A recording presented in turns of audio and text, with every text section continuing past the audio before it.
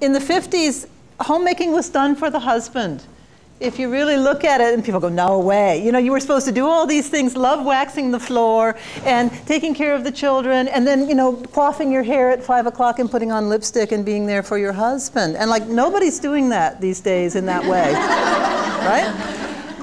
So why do it? Or what does it mean to do it? So I want to talk about homemaking in a post-feminist, postmodern world, you know, because that's who I am. Now, you know, some of you folks are maybe in a different space, but to come back to homemaking, bringing all of ourselves to that. This is, you know, this is 2005, and things have changed. And so what do we bring to homemaking? What's important, and how can we look at our home life? How can it be a platform that supports every member of the family?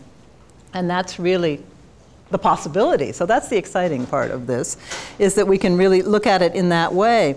What I feel about homemaking is everybody needs a wife. I mean, wouldn't it be great if y'all had a wife, you know? And yeah, and by that I mean somebody who was fulfilled by keeping the house and making it beautiful and taking care of the children, and wasn't conflicted, and wasn't going in 10 directions at once, and, you know, wasn't underpaid labor, and I mean, all of those things, right? So that's the image of the wife, the housewife. How many of you ever put housewife on any kind of form? I bet nobody ever put housewife, right? Homemaker, maybe. I suggest domestic goddess. Next time you have to figure out, next time you fill out one of those forms, you know, if you're home with kids, domestic goddess. I'll tell you the problem with domestic goddesses, though, and this was so disappointing to me, because I really felt like mothering and homemaking is a feminist issue. All right, but nobody quite got that yet. I mean, it's coming. You know, the last 3 or 4 years, it's slowly coming. But feminism in this country really sidestepped the whole thing of the family, and in some ways undermined it, which was not the case in many other countries. The women's issues in many other countries helped women in strengthening the family. When feminism came in here, it was to get equal pay, to get equal opportunity in the corporate world, to break the glass ceiling, to have equal opportunity in education. When I graduated from college, like, I think 3 or 4% of medical students were women. Now it's the majority. It's over 50% are women. So this is a huge change that's gone on. However, what happened to the family? What happened to, you know, a lot of your parents were having it all, we're doing it all, we're having a career and raising you, and some of you go, man, I'm gonna do something different. I'm at least gonna do it sequentially, because these women were killing themselves in that way. And yet we're complex, you know, mostly college educated, or you've worked for years, you're having children a lot later, starting families in your 30s, you know, it's a different thing. There's much more individuality, you bring much more of yourself. I certainly brought much more of myself to raising a family than, say, my mother's generation did, where that was what they did, and also volunteered, perhaps, and, you know, found fulfillment in those ways.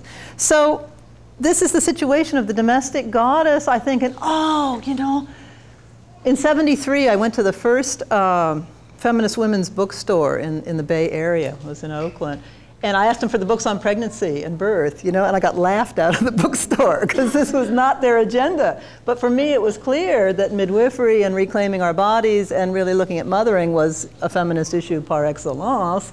So it's taken us a long time to really, you know, kind of interpenetrate with that. And the, you know, the good news is the National Organization of Women in California actually finally, a few years ago, 3 or 4 years ago, issued a statement supporting women's ability to choose place of birth, supporting midwifery, and actually looking at birth rather than just some of the other issues that have been involved. So it's taken a while. And I'm like, it's a feminist issue. There should be better maternity leave. There should be support for childcare. There should be, you know, recognition that we contribute to the gross national product when we're at home with kids, that raising children is important. It's going to happen. And then I started studying mythology and about the domestic goddess. And her name is Hestia, or Vesta, right? The Vestal virgins were Vesta. The hearth in Greek mythology was Hestia, Hestia for the hearth. Every home in Greece had an altar for the goddess of the hearth, but she was invisible. I'm like, oh dear, what is this saying, right? So the domestic goddess, i.e. nurturing, is invisible. And is that not God's truth, right? I mean, you work all day and it's invisible, you know? Your partner comes home and, you know, lucky if things haven't entropied, you know, if things haven't degenerated, if it's as good as it was at 7 o'clock in the morning. Or it's invisible. What'd you do all day, dear?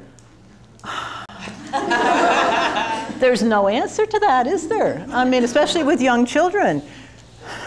Just keeping up with it, yeah, nurturing. But it's like watching the grass grow. It's so slow with your children. You can't see the change. You can't see what you've given to them. You can't see anything happening, and yet you've given and you're exhausted. You know, here, you take the kid, right? I'm out of here. I've had it. So what is going on with that of this invisibility of nurturing?